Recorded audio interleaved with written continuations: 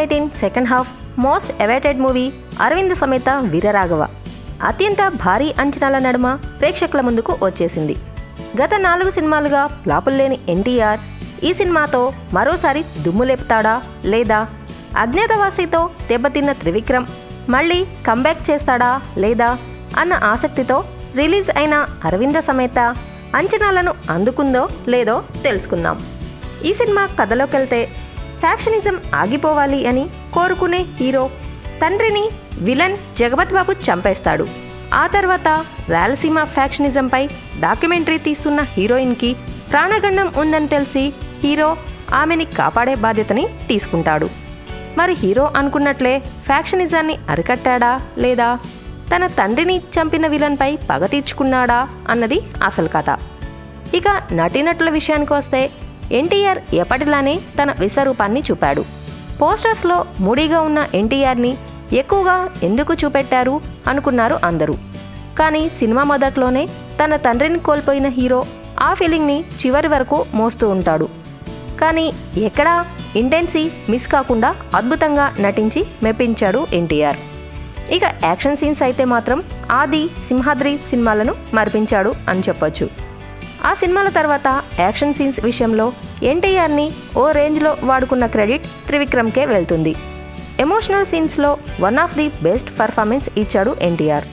ఓవరాల్గా ఈ సినిమాలో తన నటన కెరీర్ టాప్ 3 బెస్ట్ రోల్స్లో ఒకటని చెప్పొచ్చు. ఇక హీరోయిన్ పూజా హెగ్డేకి సినిమాలో లెంత్ ఉన్న రోల్ దొరికినా పూర్తిగా ఆకట్టుకోలేదు. జస్ట్ పాస్ మార్కులు పడ్డాయి. ఎన్టీఆర్ తర్వాత ది బెస్ట్ అనిపించేలా జగపతి బాబు నటన ఉంది. లెజెండ్లో తన రోల్ని మరిపిస్తూ మళ్ళీ అరవింద సమేతలో విశ్వరూపం చూపాడు జగపతి బాబు. ఇక నవీన్ చంద్ర, సునీల్, రావు రమేష్ తమ పాత్రలకు పూర్తిగా న్యాయం చేశారు.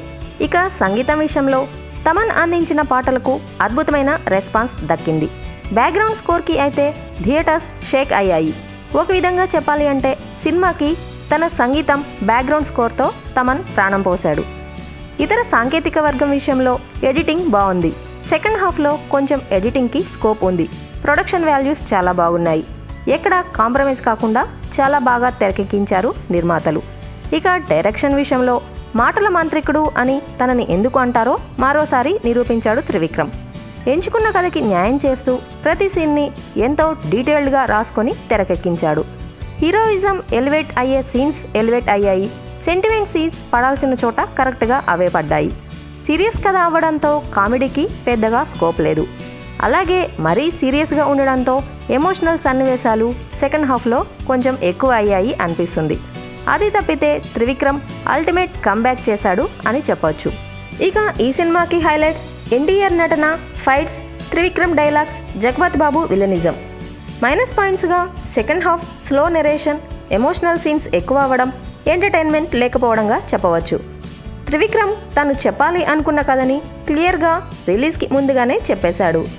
అది విన్నవాళ్ళు అదే ఫీల్తో థియేటర్స్కి వెళ్తే సినిమాను బాగా ఎంజాయ్ చేయొచ్చు. అలా కాకుండా టీజర్, ట్రైలర్ని మాత్రమే దృష్టిలో పెట్టుకొని వెళ్తే కొంచెం తక్కువగా సాటిస్ఫై అవుతారు. మొత్తం మీద ఈ cinema Trivikram dialogues plus emotional డ్రామాగా చెప్పొచ్చు. For interesting more updates please subscribe our channel.